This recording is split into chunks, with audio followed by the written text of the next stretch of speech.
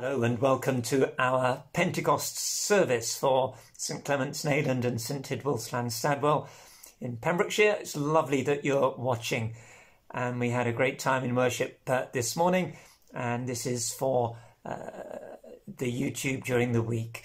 It's a communion. Pentecost, we try and take communion. We can't, of course, do it properly, but it is a spiritual communion. This service, an opportunity to receive all that the Lord Jesus has to give us. If it helps you to have a bit of bread and a bit of juice or wine, then by all means do that, but it's not necessary. God gives of his grace and out of his love, and we can receive all the benefits that he has. So I'm just going to say a prayer, and then we'll watch a video of amazing grace in 50 different languages.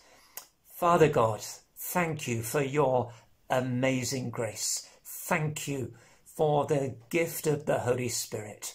Move in our hearts that we might know you more fully, know your love, and know that we are safe with you for eternity. Amen.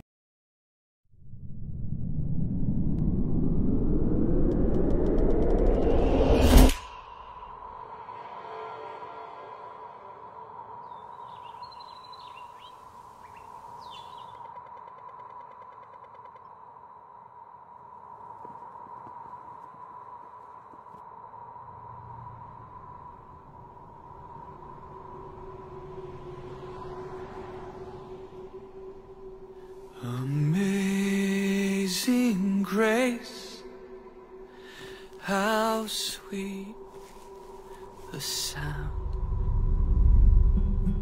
我最意的赦免 Fui ciego, mas hoy miro yo. Perdutor salvo soy. Perdida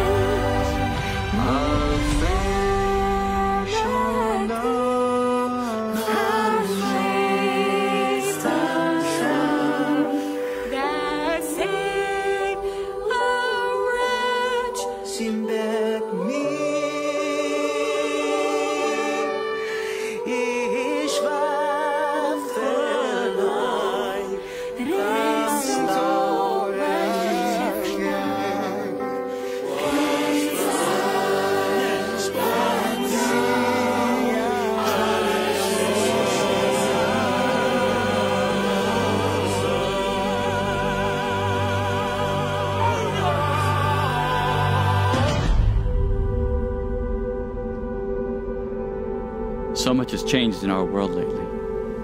疫情中这么多人失去生命，显明了生命的脆弱与短暂。Pero la asombrosa gracia y amor de Jesús es más fuerte que la vida y la muerte.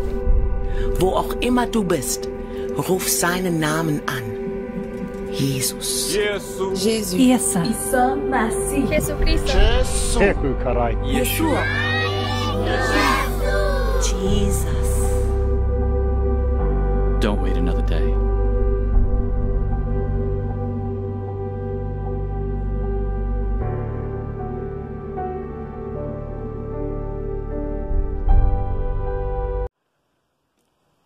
Acts 2, 1 to 21. When the day of Pentecost came, they were all together in one place. Suddenly, a sound like the blowing of a violent wind came from heaven and filled the whole house where they were sitting. They saw what seemed to be tongues of fire that separated and came to rest on each of them. All of them were filled with the Holy Spirit and began to speak in other tongues, as the Spirit enabled them. Now they were staying in Jerusalem, God-fearing Jews from every nation under heaven. When they heard this sound, a crowd came together in bewilderment, because each one heard them speaking in his own language. Utterly amazed, they asked, "Are not all these men who are speaking Galileans? Then how is it that each of us hears them in his own native language?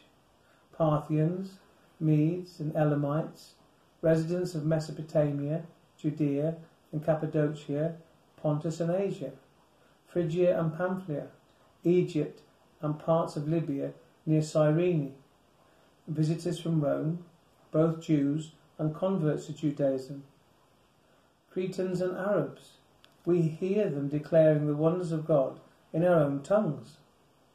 Amazed and perplexed, they asked one another, "What does this mean?" Some, however, made fun of them and said, "They have had too much wine." Then Peter stood up with the 11, raised his voice and addressed the crowd. "Fellow Jews, and all of you who live in Jerusalem, let me explain this to you. Listen carefully to what I say. These men are not drunk as you suppose. It's only 9 in the morning. No, this is what was spoken by the prophet Joel. In the last days, God says, I will pour out my spirit on all people. Your sons and daughters will prophesy. Your young men will see visions. Your old men will dream dreams. Even on my servants, both men and women, I will pour out my spirit in those days, and they will prophesy. I will show wonders in the heaven above and signs on the earth below, blood and fire and billows of smoke. The sun will be turned to darkness and the moon to blood before the coming of the great and glorious day of the Lord. And everyone who calls on the name of the Lord will be saved." Amen. Everyone who calls on the name of the Lord will be saved. Don't wait another day. So, wherever you are, in France or China or Spain or Mesopotamia or Judea or Cappadocia, Llanstadwell or Nayland or Honeyborough, don't wait another day. There will be signs on the earth below. Peter is quoting the prophet Joel. Blood, fire, billows of smoke, the sun turned into darkness, the moon to blood. And we can understand this either literally as extraordinary natural phenomena, upheavals of nature, and we've had a few, uncontrollable fire, torrential rain, floods, unparalleled sunshine. Or we can understand it as metaphorical, extraordinary shifts in world politics, upheavals of nations. Once seemingly impregnably rich nations brought low and brought to a standstill. These things, the prophet said, will happen before the great and glorious day of the Lord. But in the meantime, in the interim, there's a period where God shouts a message of hope as the gospel is preached to all the nations, and everyone who calls on the name of the Lord will be saved. So have you? Have you called on the name of the Lord? And for many who are watching now, the answer will be yes, and perhaps many years ago. And for you, I would just encourage you to call on him again. Open your life afresh to the filling of the Holy Spirit, a renewal of hope and joy and love and confidence. But for some, you might never have called on the name of the Lord before. Yes, to formal prayers, but never crying out, my Saviour, my Jesus, my Lord, my King. And there's a danger then of living in a time of uncertainty about what the future holds. Today, Pentecost is the birthday of the church. Make it your birthday too. And pray with me. Almighty God, I thank you for Jesus Christ, his death and resurrection. Thank you that on the cross Jesus took my guilt and my punishment.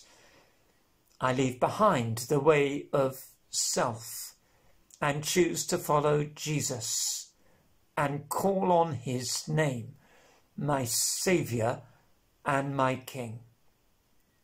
And I open my heart and mind to the filling and refilling of the Holy Spirit.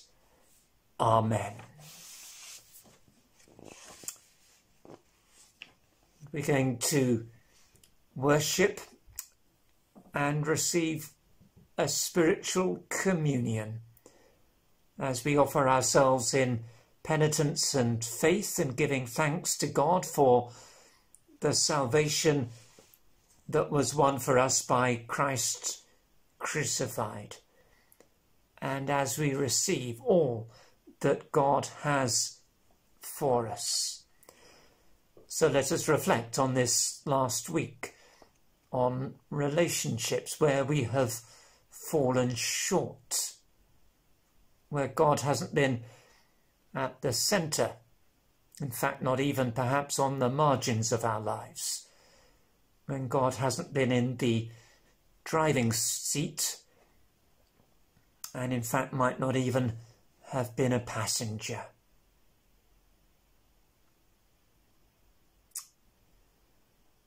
So let us confess our sins to the Father and seek his pardon and peace. Almighty and merciful God, we have sinned against you in thought, word and deed. We have not loved you with all our heart, and we have not loved others as Christ loves us. We are truly sorry. In your mercy, forgive us. Help us to amend our lives that we may delight in your will and walk in your ways to the glory of your name. Amen. And hear the promise of God's forgiveness. May God our Father, who by our Lord Jesus Christ has reconciled the world to himself and forgives the sins of all who truly repent, pardon and deliver us from all our sins, and grant us the grace and power of the Holy Spirit. Amen. Jesus said, I am the bread of life. Whoever comes to me will never be hungry, and whoever believes in me will never be thirsty. As our Saviour taught us, we boldly pray. Our Father, who art in heaven, hallowed be thy name. Thy kingdom come, thy will be done, on earth as it is in heaven.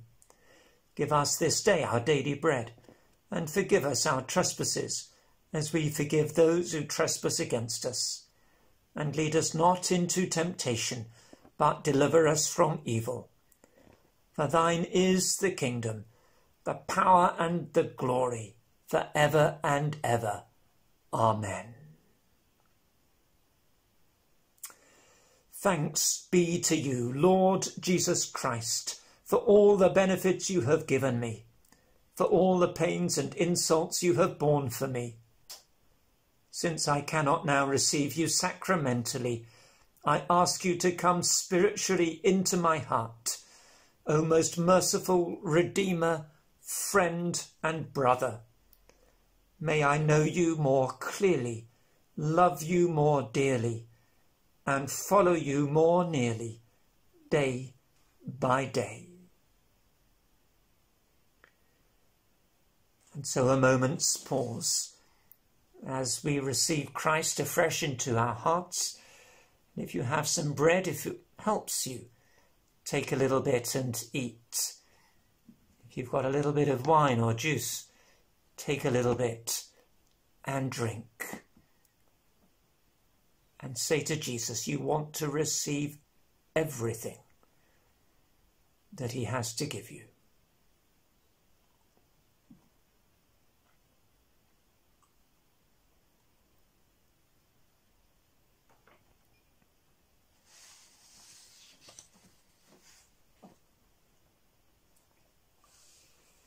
Lord Jesus Christ, you said to your disciples, I am with you always. Be with me today as I offer myself to you. Hear my prayers for others and for myself, and keep me in your care. Lord, in these days of mercy, make us quiet and prayerful. In these days of challenge, make us stronger in you. In these days of emptiness, take possession of us. In these days of waiting, open our hearts to the mystery of your cross. Almighty God, Father of all mercies, we, your unworthy servants, give you most humble and hearty thanks for all your goodness and loving kindness. We bless you for our creation, preservation, and all the blessings of this life, but above all for your immeasurable love in the redemption of the world by our Lord Jesus Christ, for the means of grace and for the hope of glory. And give us, we pray, such a sense of all your mercies that our hearts may be unfeignedly thankful, and that we show forth your praise, not only with our lips but in our lives, by giving up ourselves to your service, and by walking before you in holiness and righteousness all our days, through Jesus Christ our Lord, to whom with you and the Holy Spirit be all honour and glory for ever and ever. Amen.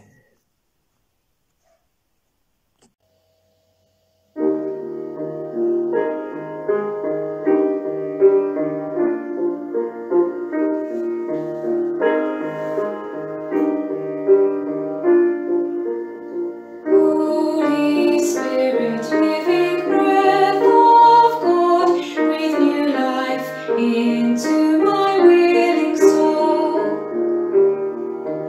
bring the presence of the risen Lord to renew my heart and make me whole.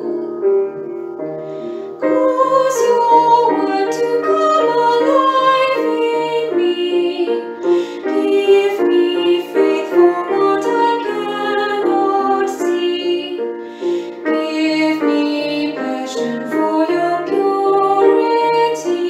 Holy Spirit, breathe new life in me.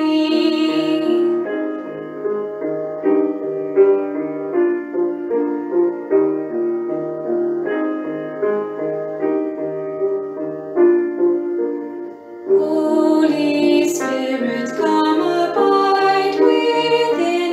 May your joy be seen in all I do. Love enough to cover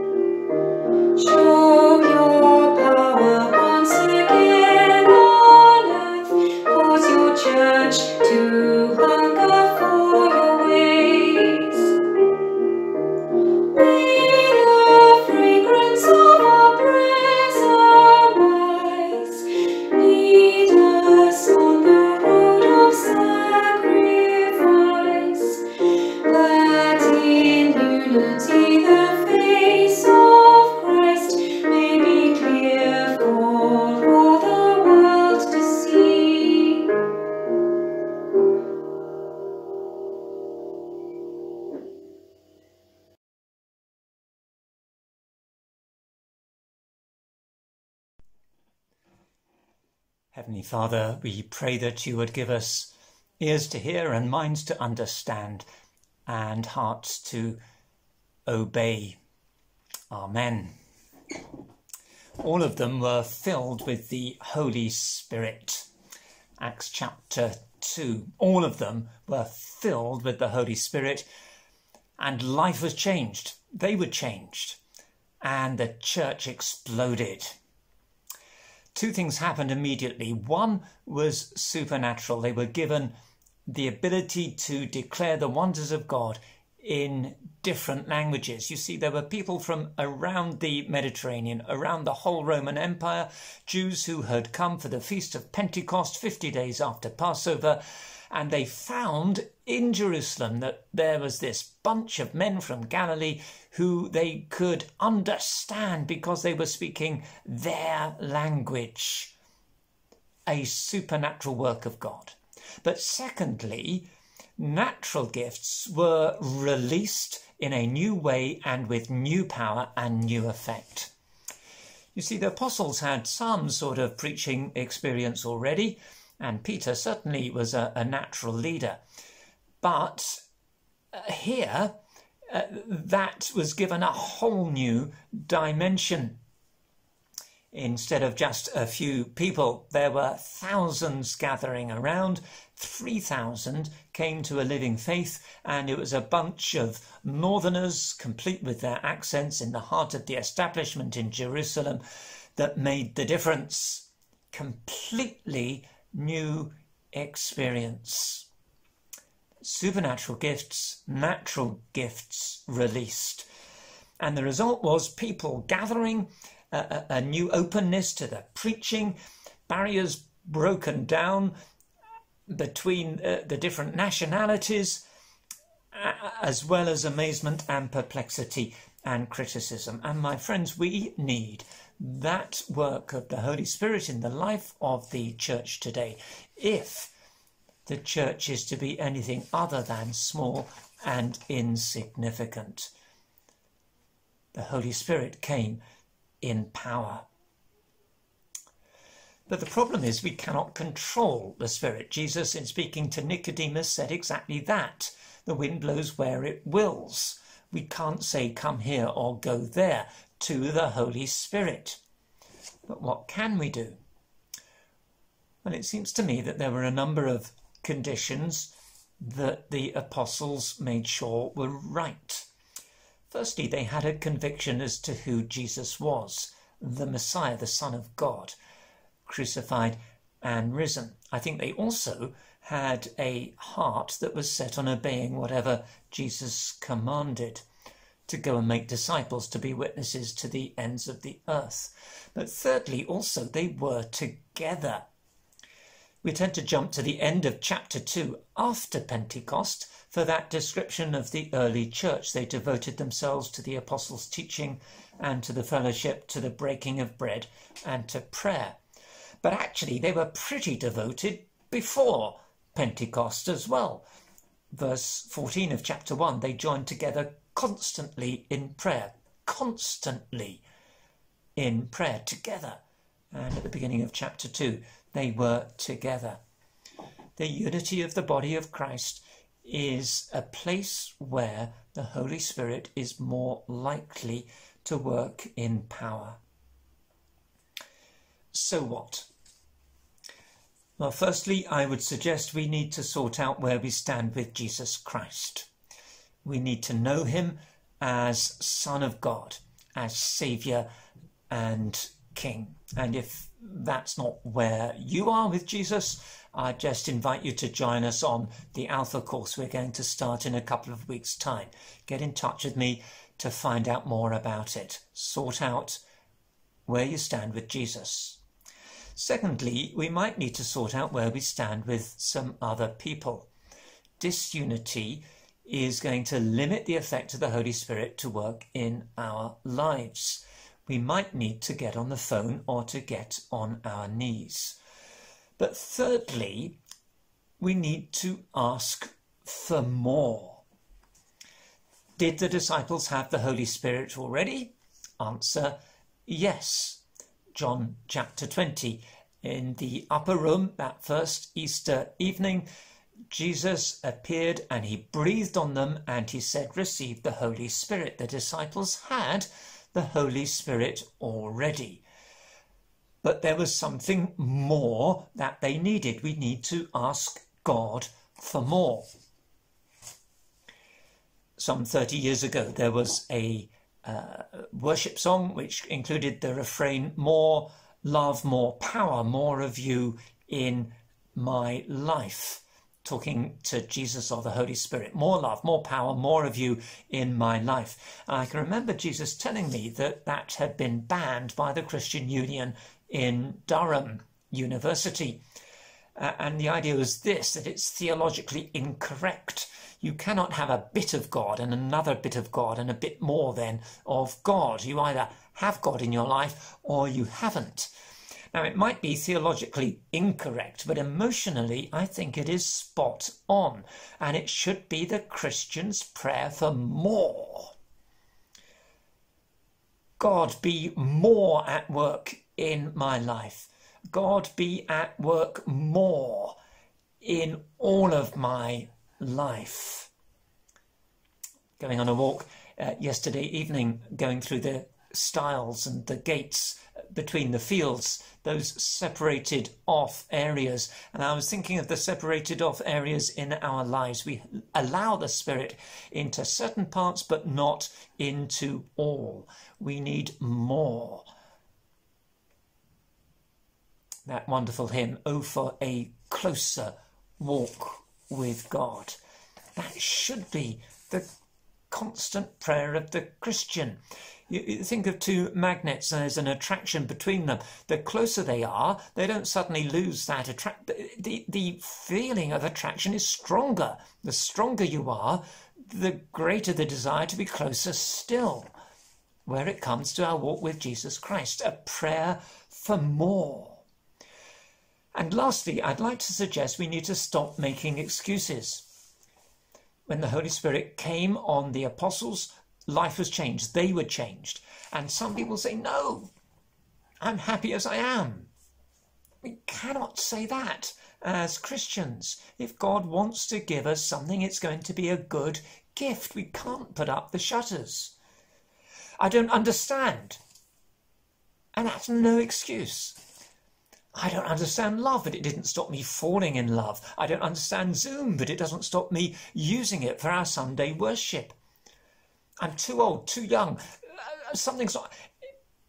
The Holy Spirit was poured out on all people. Peter, quoting Joel, sons and daughters, old men, young men, age, gender, it's not a barrier. And lastly, past failure. Past failure is no barrier to the Holy Spirit being at work in your life. Simon Barrington Ward, one-time director of CMS and Bishop of Coventry, died in April. And there were a few memories from different people in the Church Times. And there was a Reverend Stuart Fife in last week's Church Times who said this: "Some years later, he, Simon Barrington Ward, was responsible for saving my ministry. After an indiscretion in my curacy, I was on the verge of accepting a position back at my old law firm when Simon and Jean came for a visit. When I told him that my shame prohibited me from ever again putting on the robes of priesthood, he replied simply, 'My dear boy, why do you think they give us the robes? We all need covering. We all need covering. And you can't really minister until you know that deeply.'" No excuses. The message of Pentecost. The church enlivened and empowered. We need to get Jesus right. We need to have that heart to obey. We need to have a measure of unity. We need to ask for more. And God will bless us. And we've got to stop making excuses. Father God, we pray for the Spirit to be more at work in our lives and in your church. Amen.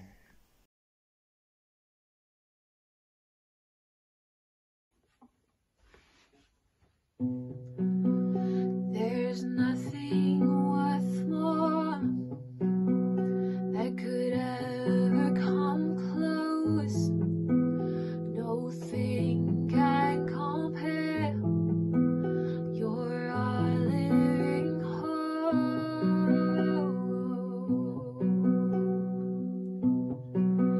Your presence, Lord.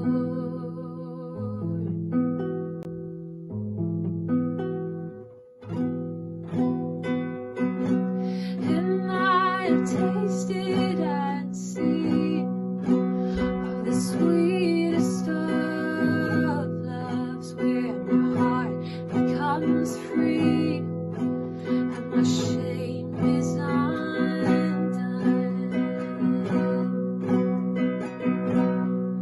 In your presence, Lord.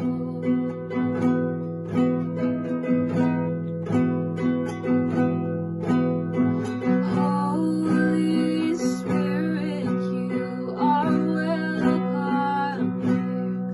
Come flood this place and fill the atmosphere. Your glory, God, is what our hearts long for, to be overcome by your presence, Lord.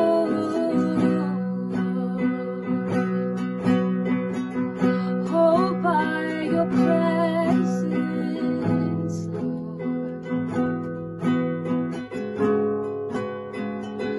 So we sing, let us become more aware of your presence, God. Let us experience the glory of your goodness.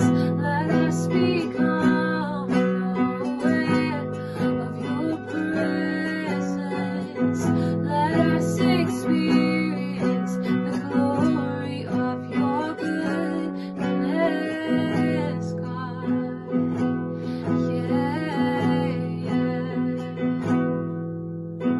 Holy Spirit, you are welcome here.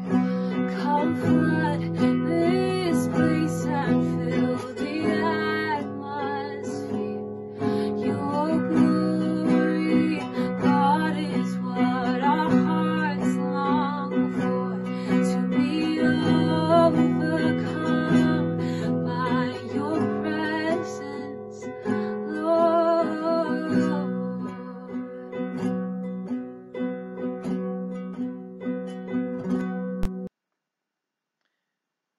We pray for families. We thank you for our families and pray for their protection from coronavirus, especially those who may be particularly vulnerable. We pray that God will comfort those around the world who are grieving the loss of loved ones, and for those feeling isolated or lonely by being in lockdown. We pray for Tear Fund and other aid organisations providing food, financial aid and emotional support to people whose circumstances are already fragile. We pray too for those living without family just now, disconnected and missing those they love. We pray for parents under pressure juggling homeschooling, work and home life. We ask you to strengthen marriages amid this extra stress. May we, in your power, offer a spirit of joy, love, peace, harmony, patience and forgiveness. In Jesus' name, Amen. Prayers for the health service. We thank you for the health care we enjoy in this country and ask for your mercy on those in places with much less. We pray for the hands of NHS workers to bring healing and wholeness to body and mind. Lord, we pray for each frontline staff worker for protection from the virus, for wisdom as they care, and for stamina as they face new challenges. We pray too for those undergoing or waiting for other treatments during this time. Lord, have mercy. In Jesus' name, amen. We pray a blessing over care homes and nursing homes that bring help and community to the vulnerable as the virus strikes hardest here. We pray for all who work in this area and ask for your strength, energy and protection as they bring a caring touch. We pray for the elderly, disconnected from loved ones. May they know your presence, love and protection. Help us to care for those near to us. In Jesus' name, amen. We pray for government and society. We pray for wisdom for Prime Minister Boris Johnson, the Cabinet and senior civil servants as they decide how best to halt the spread of coronavirus in the UK while also protecting jobs. We pray for wisdom and support for governments of developing nations who are not able to provide safety nets to their people because of a lack of resources and fragile infrastructures. We pray for God's protection for people living in refugee camps, such as the 500,000 Rohingya people in the world's biggest refugee camp in Bangladesh. We pray for wisdom for leaders of these camps. In Jesus' name, amen. Prayers for the Church. We pray for God's blessing on our church in this season, that community will be strengthened despite the inability to gather, and for wisdom for Alan and John in their leadership. We pray for churches here and around the world to be the hands and feet of Jesus during this pandemic, in both prayer and action. We pray for those known personally to us, family or friends, who have been affected by loneliness, anxiety, sickness or bereavement. May they know the love, peace and strength of God today. In Jesus' name, amen. Finally, as we celebrate the gift of your Holy Spirit, the collect for the day of Pentecost. Holy Spirit, sent by the Father, ignite in us your holy fire, strengthen your children with the gift of faith, revive your church with the breath of love, and renew the face of the earth, through Jesus Christ, our Lord. Amen. We join in the second collect together. O God, the author of peace and lover of concord, to know you is eternal life, to serve you is perfect freedom. Defend us in all assaults of our enemies, that we, surely trusting in your protection, may not fear the power of any adversaries. Through Jesus Christ our Lord. Amen. O Lord and Heavenly Father, Almighty and everlasting God, we thank you for bringing us safely to the beginning of this new day. Defend us by your mighty power, that we may be kept free from all sin and safe from every danger, and enable us in everything to do only what is right in your eyes, through Jesus Christ our Lord. Amen. And before a blessing, let me just say thank you for joining us for this service, wherever you are and whatever time of day it might be. Join us again next week. If God has been speaking to you, if you'd like to be in touch about anything, if there's something you'd like me to pray for you, or if you'd like to be part of our Alpha course, do get in touch with me, Alan Chadwick, 01646 600 227, 600 227, or message us through the Facebook page, St Clement's and Llanstadwell Churches. You'll find a way.